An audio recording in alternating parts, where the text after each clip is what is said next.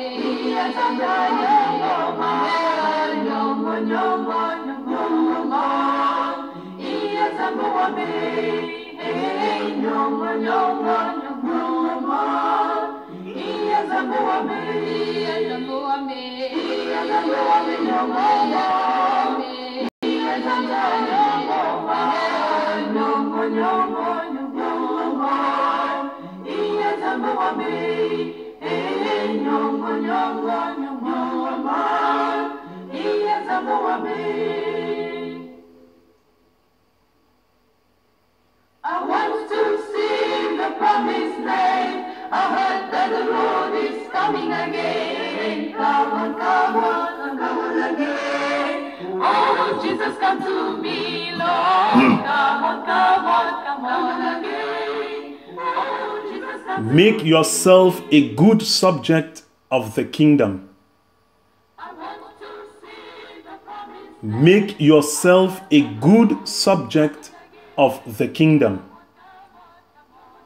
Dear friends, today's gospel passage is an explanation of the parable of the Daniel in the field.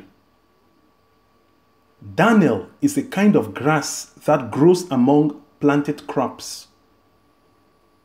Daniel choked the real crops, thereby making their growth retarded. This parable is somewhat similar to the parable of the sower, but for the fact that in the parable of the sower, the seed is the word of God. But both parables talk about sowing seed, growing, and producing a rich harvest. In this particular parable, the parable of the Daniel in the field, 6 aspects are involved. The first is the field, which is the world. The second, the good seed, who are the subjects of the kingdom. The third, the Daniel, who are the subjects of the evil one. The fourth, the enemy, who is the devil. The fifth, the harvest, which is the end of the world, judgment day. And 6, the reapers, who are the angels. The first thing is, the parable brings to our knowledge the fact that God is at work with doing good, planting goodness in people's hearts, sowing good seed. The devil too at the same time is at work doing evil, planting Daniel. The field, that is the world, is made up of good seed planted by God, who are God's good people, the children of the kingdom. While the children of God are about their activities trying to do good, the enemy, the devil, moves around sowing Daniel, agents of hate and evil. The question is, who made the bad people? Were they born bad? Today's parable gives an answer. No. God planted us all. That is, He made us all, and we are good. But the devil begins to sow seeds that grow up to destroy the goodness of the good. Those seeds that the devil sows are hate, anger, jealousy, lust, greed, selfishness, covetousness, laziness, wickedness. Dear God's good people, when we allow these evil seeds to choke us, they begin to grow like Daniel in our lives, and they transform us from God's good people, children of the kingdom, to evil children of the devil and members of the kingdom of darkness.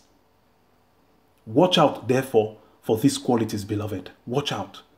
They are the Daniel the devil is planting in your life. When you begin to realize that you have these qualities, anger, hate, jealousy, lust, greed, selfishness, covetousness, laziness, wickedness, and the many others, the devil is sowing Daniel in your life. The greatest difficulty is these two, that is the good and the bad people, are growing together in the world, and it is difficult to distinguish one from the other. Sometimes we are tempted to think that when we talk about bad people, it is the other one, thereby liberating myself and inviting God to strike and destroy the evildoers. But the truth is, we sometimes exhibit bad qualities too. This is what makes it difficult to distinguish between the good and the bad, because sometimes those trying to be good also fall short. Good people sometimes do bad acts. Aren't Christians also guilty of many evil acts? So you see why Jesus is right to say, let both of them grow till the end, because it is difficult to distinguish the good from the bad. A man may appear to be good when truly he is not. and another may appear to be bad, when in truth they are good. Calling destruction from God, we should not forget that we may also be swept as well. So Jesus says, let both of them grow till the end. So in the world, we find goodness growing alongside badness. For this reason, God says both should be left to grow till the end. That is, till judgment day. That is when the truly good will be known and will be separated from the bad. As we say, it is at the end that the actor of the film is known. A second reason why God leaves all to grow till the end is because He gives room for the possibility of change and conversion. He wants us to use the long time He gives us to be converted. God does not desire the death of the sinner, rather that he be converted. He changes his life and he lives. But we rather feel that we have much time and we continue and remain in our evil, thinking perhaps God is so helpless, or perhaps He is so stupid, or cannot control the world, or has no power over evil, and we think we have much time till we die in our sins.